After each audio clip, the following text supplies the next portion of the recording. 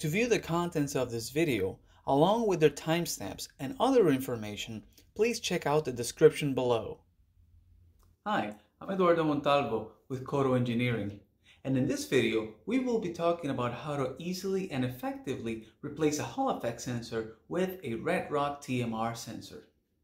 RedRock TMR sensors are a great alternative to Hall effect sensors. Their current consumption can be under 100 nanoamps, which would be a negligible power drain in battery-powered applications. They can also be more sensitive than Hall effect sensors, which allows the use of a more cost-effective magnet solution. And many Hall effect and TMR sensors in the market today are available in an industry-standard SOT23 package, with both sensor types having the pinout shown below. This allows for a quick drop-in replacement. Lastly, it's important to note that Coto's RedRock TMR sensors are readily available, either in stock or with very short lead times. We have found this to be especially helpful to design engineers who are struggling to source Hall effect sensors due to the ongoing supply chain shortages. When replacing a Hall effect sensor with a TMR sensor, there is one major difference between these technologies that users need to pay attention to: the axis of sensitivity. This refers to the direction that the magnetic field needs to have inside the sensor to activate it. Assuming an SOT23 package oriented with a coordinate frame as shown here, Hall effect sensors respond to a magnetic field that's aligned with the z-axis, whereas TMR sensors respond to a field aligned with the x-axis. Furthermore, each technology has a preferred orientation of the magnet that is used to activate it, which consists of pointing the magnet's polarization axis along the axis of sensitivity, as shown here. Often, we encounter Hall effect sensors used with their preferred orientation, and even though their applications would greatly benefit by switching to TMR, design engineers are sometimes reluctant to replace Hall effect sensors because they believe they will need to completely redesign their application to accommodate the TMR axis of sensitivity. However, as we will see in this video, that's not necessarily the case. For any given orientation of a magnetic sensor and a magnet, there's two requirements that need to be met for the sensor to respond to the magnet. First, the component of magnetic field that passes through the sensor sensing element needs to align with its axis of sensitivity. Second, the magnitude of this aligned component, let's call it Bx, must be strong enough for the sensor to respond to it. For example, in the case of a digital TMR sensor, Bx must exceed the magnetic operate threshold, which is commonly referred to as BOP. For a TMR sensor, these two conditions can be met with a multitude of orientations of the magnet with respect to the sensor, like the examples shown here. Let's take a closer look at option number 3.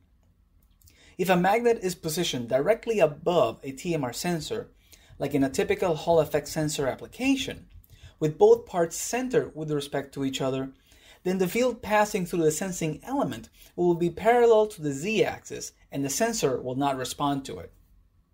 But with a small offset of the sensor and/or the magnet along the x-axis, the TMR sensor will see field lines with a component that aligns with its sensitive axis. One other thing to note here is that this Bx component is not as strong as the component along the z-axis in this position. However, a higher sensitivity TMR sensor, which can pick up weaker fields, can compensate for that and give more flexibility to the positioning of the sensor and the magnet. Let's do a couple of demonstrations to illustrate how this comes into play when replacing a Hall effect sensor with a TMR sensor.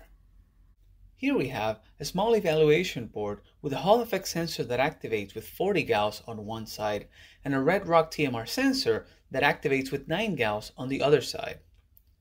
Both parts are in an SOT23 package and have an omnipolar response, meaning that they respond equally to either a north or a south pole magnetic field. Here I have a cylindrical magnet that is polarized along this axis, with a north pole here and a south pole over here. Over here on the board, we have an LED that indicates when the TMR sensor is activated, and another that indicates when the Hall effect sensor is activated. First, let's consider a scenario where the magnet is positioned above the two sensors, aligned with the z-axis, and it moves along that same axis. If I bring the magnet towards the two sensors, while aligned with the center of the packages, only the LED corresponding to the Hall effect sensor turns on.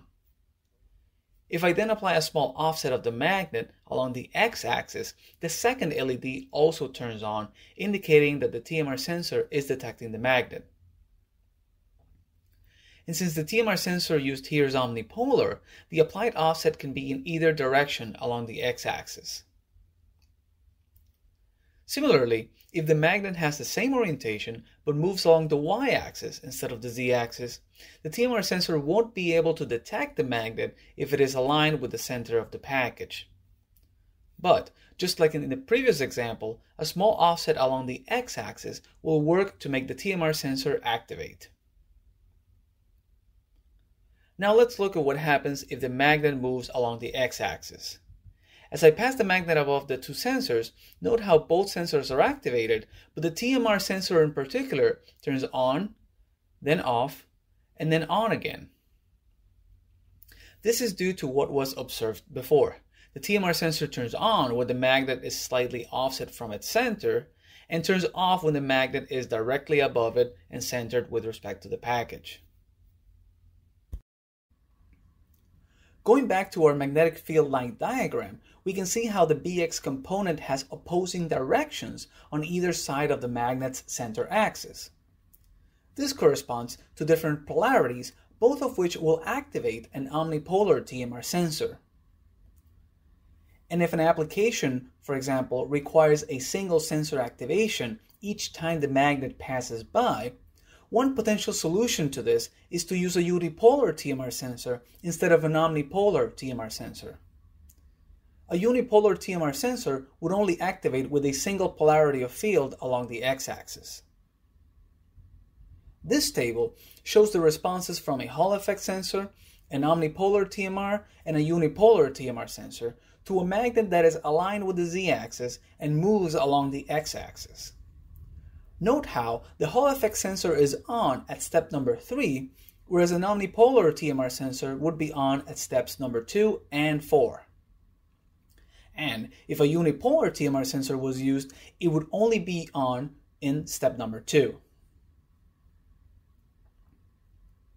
To summarize, RedRock TMR sensors can bring significant benefits to an application, such as lower magnet costs and/or a longer battery life.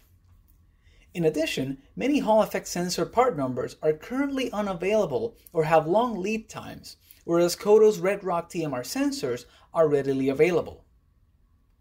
And despite the differences in axis of sensitivity, a RedRock TMR sensor can replace a Hall effect sensor with minimal changes, such as applying a small offset to the magnet or selecting a sensor with an output response that will match the application requirements. As always, Coto is here to help. To learn more about how to replace a Hall effect sensor with a RedRock TMR sensor in your application, please contact us directly at the email address shown below, or visit our website at cotorelay.com. Thank you.